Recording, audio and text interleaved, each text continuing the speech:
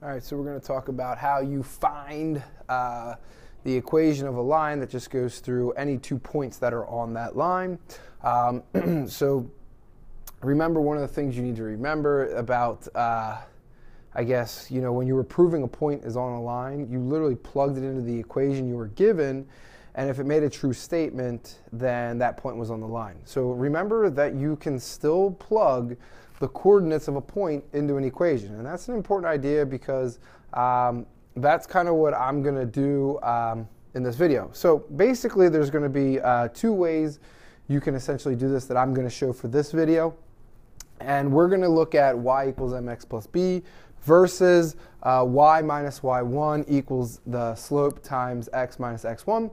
Now, this is the point slope formula, and this is the slope intercept formula.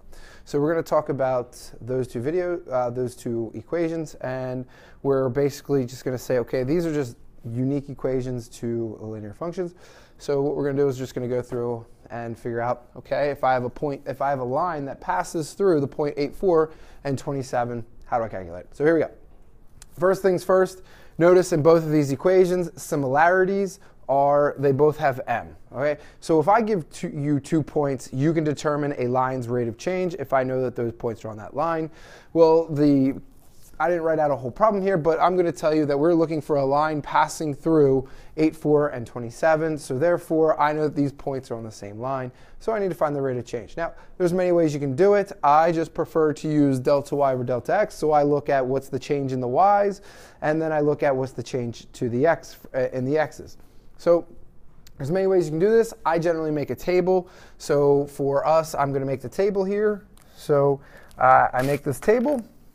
So my table is an xy table, and I literally just plug my coordinates in.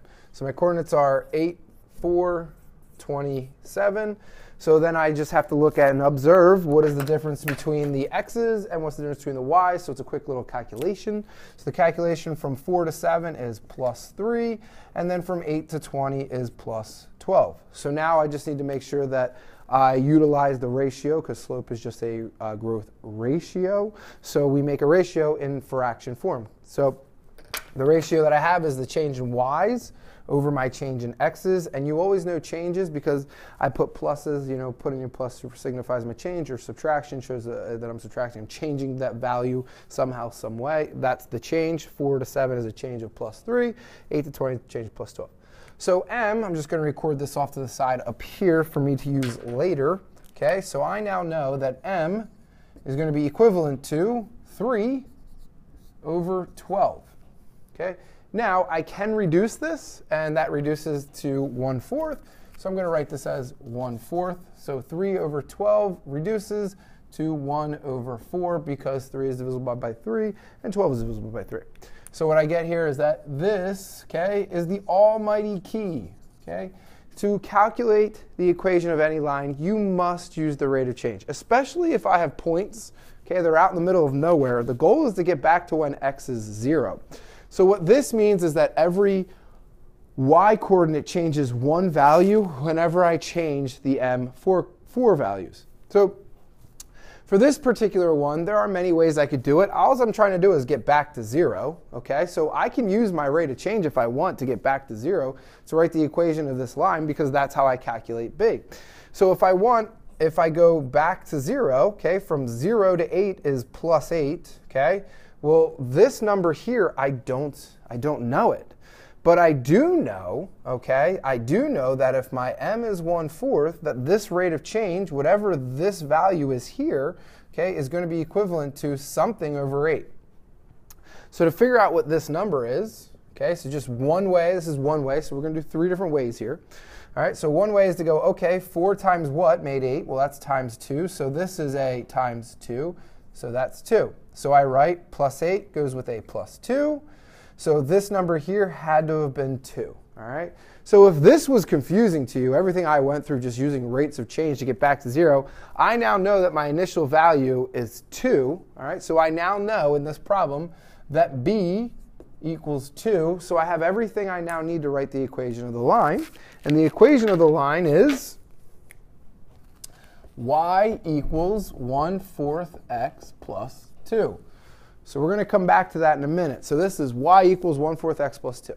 So if this was confusing to you, you didn't know how to do it, well, that's what we have formulas for to help us go through this. They're going to do essentially the same thing, except it gives me a process to follow as opposed to all the extra, the abstract thinking that goes on with this. So here we go.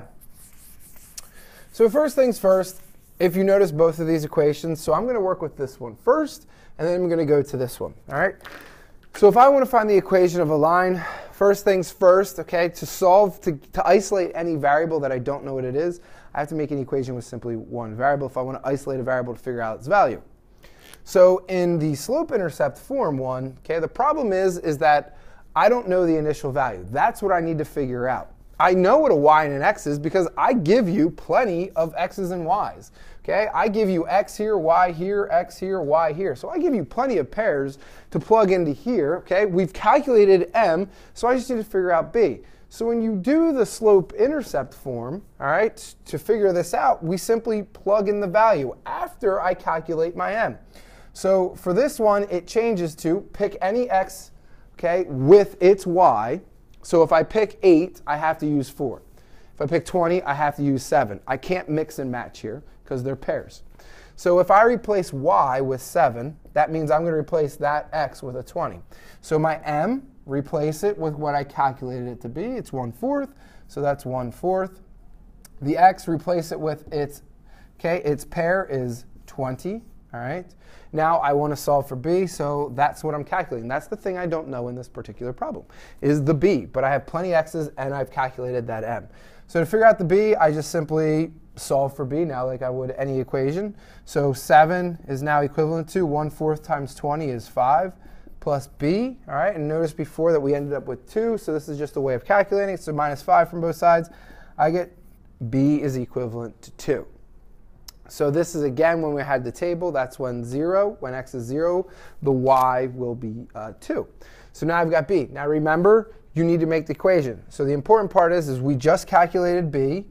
We have m. So we have m, now we have b, so the equation is 1/4 x plus 2. Now, these two, the way that I've done so far, require you to go back to y equals mx plus b. Now, we do also have this thing called the point slope formula. Literally, you can plug in to where it signifies that you need to plug in for.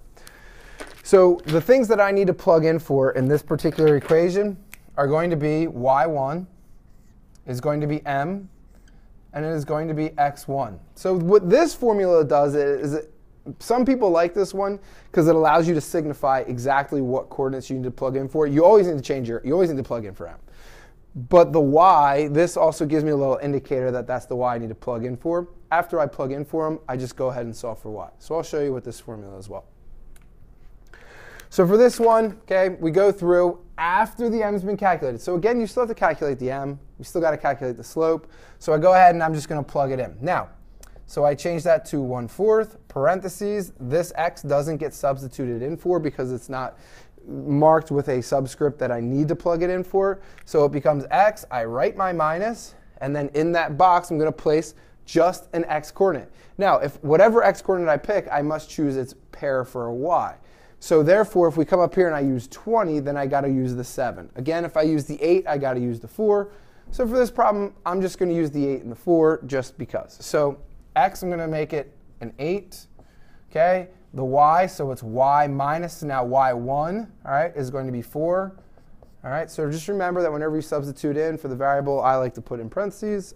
Just to, in case this is a negative, then 2 negatives would change that operation to a positive. So for this particular one, don't worry about it, but that needs to happen. So here we go. All I now have to do is rearrange this so it says y equals. So I do my distributive property here. So it says y minus 4 equals. We'll distribute. So I get 1/4 x minus. So 1/4 times -8 is a -2. All right. Now the thing is notice it doesn't say y equals. So we must take this -4, throw it on the other side. It becomes a +4. All right. So now I've got y equals 1/4 x plus 2. The nice thing that some people, like I said, like about this point slope formula is that it's going to give you the equation right away. So you have basically y equals mx plus b. But either way, you still need to plug in for the x coordinate and the y coordinate. They're pairs, whether you use the y equals mx plus b or whether you use the point slope formula.